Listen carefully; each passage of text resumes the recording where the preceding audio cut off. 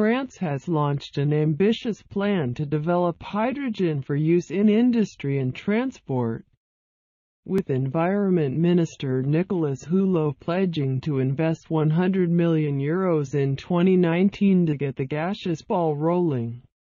Hulot presented his plan to industry representatives on Friday, promising to invest €100 million next year to help make France a world leader in the field. The aim is to have projects making rapid progress and over time to invest €100 million every year, the minister said.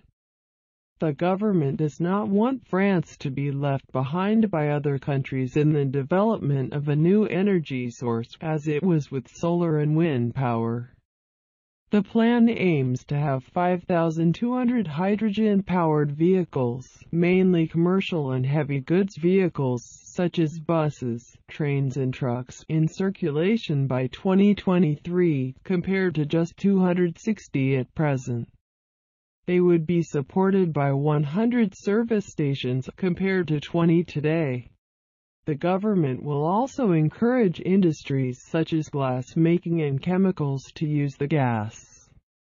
Making hydrogen green. Hulot presented hydrogen as a potential clean energy source, although at present 95% of the gas consumed in France comes from fossil fuels. The ministry has set a target of 10% zero-carbon hydrogen by 2023 and 20 to 40% by 2028. That means investment in electrolyzers, which can extract the gas from water and can use the surplus produced by wind and solar power, which otherwise cannot be stocked in quantity.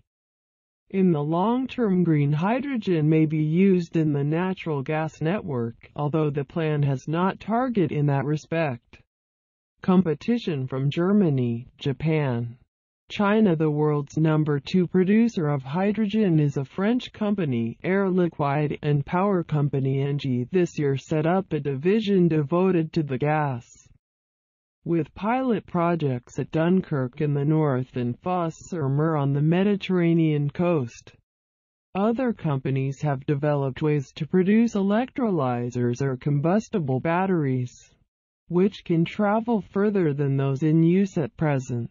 We are at a turning point for the development of a competitive zero-carbon hydrogen sector in France, electricity company EDF boss Jean-Bernard Lévy said at Hulot's presentation.